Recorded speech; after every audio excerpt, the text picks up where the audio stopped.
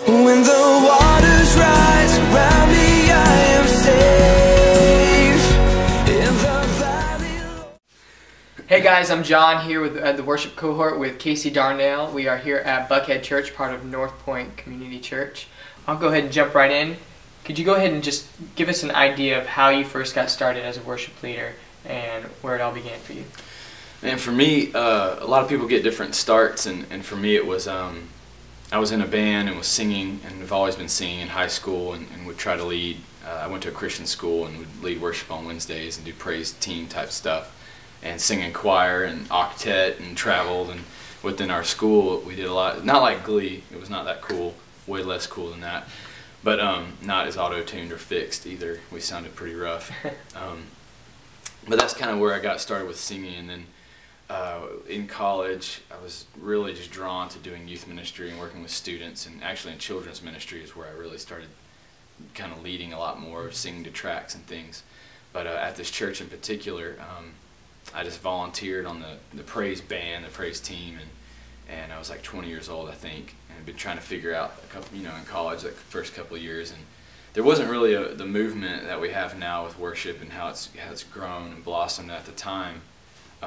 Leading worship was, you volunteered your time, and like it was great, and I wasn't even allowed to get on the stage unless I was being mentored and discipled, and so I started volunteering that way, but more to do youth ministry, and then the singing started to kind of surface a lot more in my life, and when I was doing the band thing, I wasn't sure how to really lead worship. I didn't know what much of the difference was. I thought worship was singing I Could Sing of Your Love Forever at the end of a concert.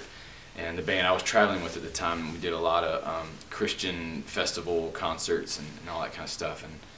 And my now wife then, at the time, was this girl I had met, and she said, "Hey, I really think you should listen to this music." And she gave me this paper bag full of worship CDs.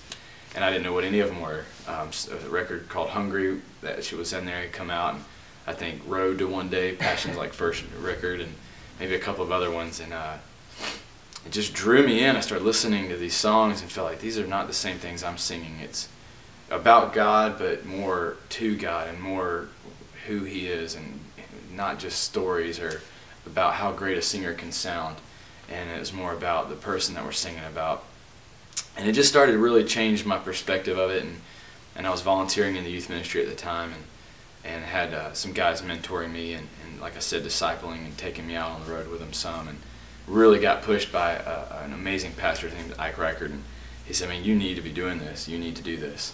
And I was like, I don't even know what this looks like, but being in youth ministry and sitting behind a desk and plotting out calendars for the year was not what God was, putting in my path. And so I really started learning guitar and trying to be more focused in with leading and what it all entailed. And that's when God started putting steps in front of me, opportunities to start doing stuff. So I never really made anything happen, never went after leading or even felt like I had this moment where I was like, I'm called to lead worship.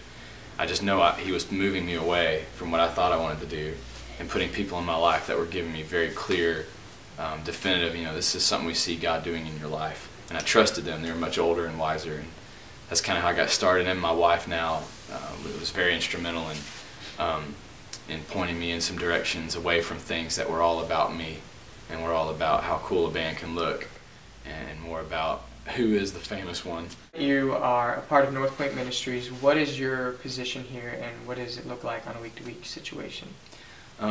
So with North Point, our church, there's I think 5 campuses now, and but then apart from that, there's also our partner churches, and there's dozens of those that are scattered all over the country and even different parts of the world. And all that kind of networks together to make North Point Incorporated. And so you've got your music directors, and you've got production directors, and you've got all these staffed positions.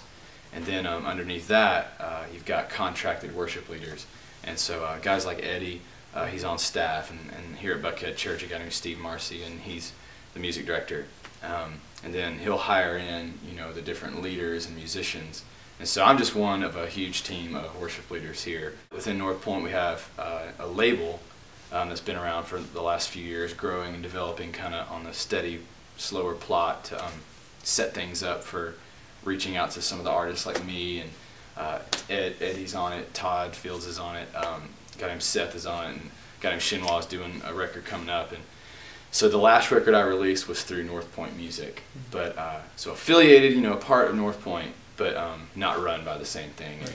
And basically, at the end of the day, it's a part of a church, and so for me, the benefit is I don't have to go travel around and be gone and sacrifice my family and playing everywhere I can. I get to be home, and when I'm home, that's a part of what I'm doing with North Point, and then they're helping take care of me and my family and all that kind of stuff. So it operates just like a label. And do you pursue writing more songs that are more congregational or based on seasonal events in your life? Man, there's always that time of like, okay, we're writing a song or I'm meeting with a guy, I'm like, what are we writing for? Mm-hmm. And trying to make sure that we narrow the focus and go, okay, was this for the church to sing? I'm trying to think of a 50-year-old construction worker dad who's visiting our church, right, and who's kind of hanging out going, I don't even know how to sing, you want me to sing that? Mm-hmm. How do I engage him? Or is this a song that I'm writing for my wife? These are different perspectives. Right. And so within songwriting, I think you sit down and you have your kind of goal in mind, but then there's those times where, man, a song just floods to your heart and you kind of know what it's supposed to do. Or you start to develop it and you go, man, this is something I think the church could use. I think people want to sing and say that. And you start kind of crafting the song around those guidelines of what at least my perspective is, this is what has seemed to work well. But then that's always, growing and changing. So I don't know. What is one thing that if you could tell a young worship leader in today's world, what would one thing you would try to instill into them? I think coming back, having some kind of core place that you come back to. So this is how I know what I'm doing. This is how I know who I am, is because of what God's Word tells me. Of this altar I built in my life where I said, God, this is when you showed me what you want me to do. And you just cloak that in God's Word, because that's truth. That's the real truth that we have.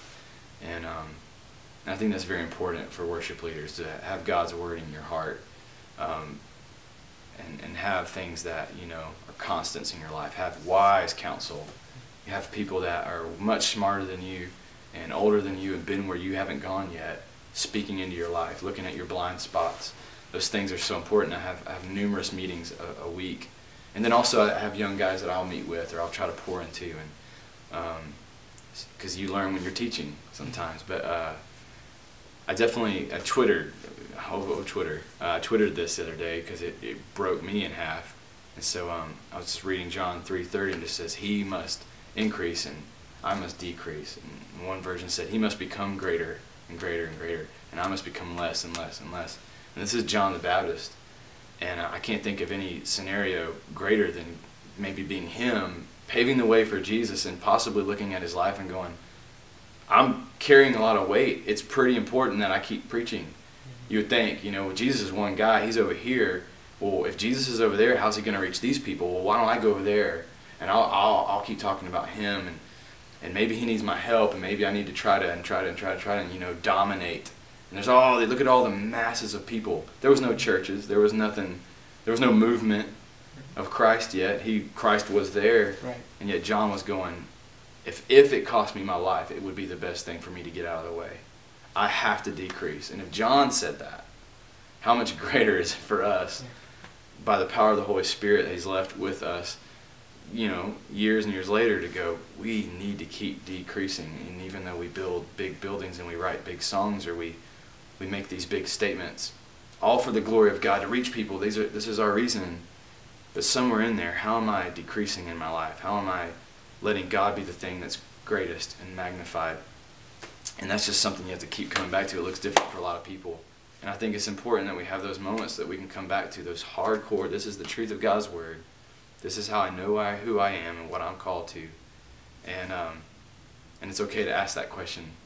And so I would pass that on to every generation. If they aren't careful, the call to be, a husband and a father, and to pour into a local body, a local church, which is what I get to do at North Point, that just seems to not be the draw for people. It's more like, I want all those things, but I really want to hit the road, or I want to have what it looks like that guy has on TV, or what this worship leader has, or what that guy has, or how can I look as close to being in Maroon 5 but being a worship leader as I can, or how can I mirror image what I see out there But then you go behind the scenes and find out a lot of those guys their families are falling apart. They're very lonely, and there's a lot of just junk going on. And so I think ministry, at the call of sacrificing your family for the kingdom of God, I would challenge somebody to show me where that's in the Bible, and to show me where it says you should forsake your family, and you should let them suffer while you go out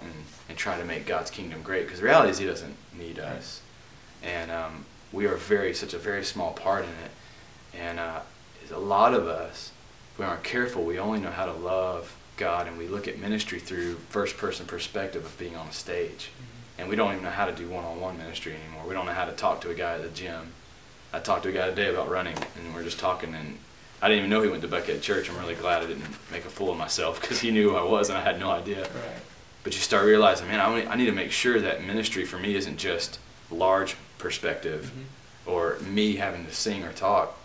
Ministry is shooting a video, or ministry is getting the trash. Right. Ministry is a woman that I met on the road the other day who had fallen out of her car and couldn't get up. You never know what God might be putting in front of you to do, and it may not always be what we think it is, but we sure think we got it figured out. Yeah.